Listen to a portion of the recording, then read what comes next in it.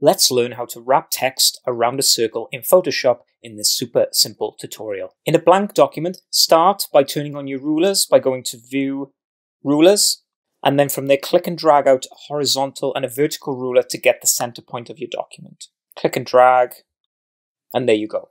With your center point marked, come over to the left hand side and select your ellipse tool. Then from the center, click and drag out an ellipse, and then hold Alt and Shift to make the circle uniform and to drag out from the center.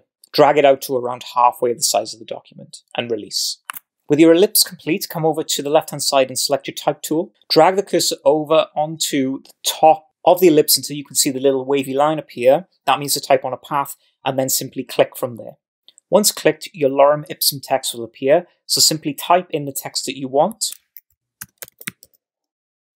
Use Command or Control A to select it, and then use either your character panel or your options up here to make your text bigger and to select an appropriate font and color. Let's try this a little bigger at 60, and let's try a font such as Bebas New, something with a bit of weight and a bit of height.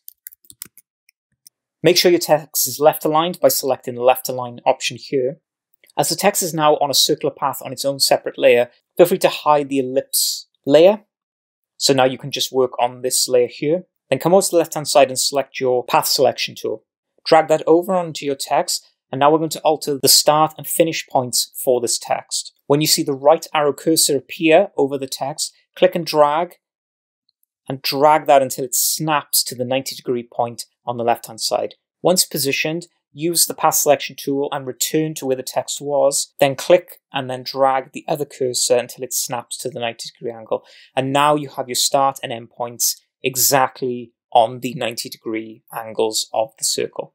With your points set accordingly, come over to the left and return to your type tool, select it, click your text, press Command or Control A to highlight the text, and then come over to your character and paragraph tools to adjust orientation, font weight, font size, kerning, and so many other options. I'm going to use the center text option in my paragraph panel, select my character, and then I'm going to adjust the size and the kerning accordingly. Once finished, press your selection tool to get out of the type options. Once you've completed your top text, come over to your layers panel, right click and duplicate layer. Press OK. With this top layer selected, come over to the left and again select your path selection tool. Drag it over that top text until the two arrows appear, click and hold, and then drag the text inside. From there, click and drag the text around until you snap those points back to the 90 degrees in the opposite direction. Once snapped into position, select the bottom text by going to your type tool, and as we did before, click Command or Control A to highlight everything, and now we're going to return to the character panel, and in order to get the text on the outline of the path, we're going to adjust the baseline shift here. Click and drag your baseline shift or set a specific amount until you're happy that it's just in line on the path. And exactly the same as the other text layer, you can adjust the font weight, size, kerning, orientation with the paragraph panel, and so on and so forth until you get it the way you want it. Once finished, press the selection tool to come out of the type options.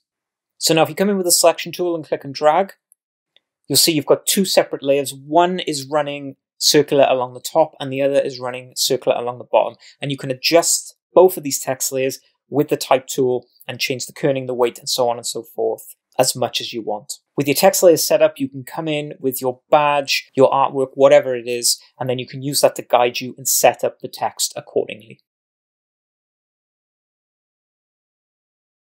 If at any time you don't feel like you need your guides anymore, you can toggle them or clear them by going to View and either Show and turning off the guides, or simply go to Clear Guides.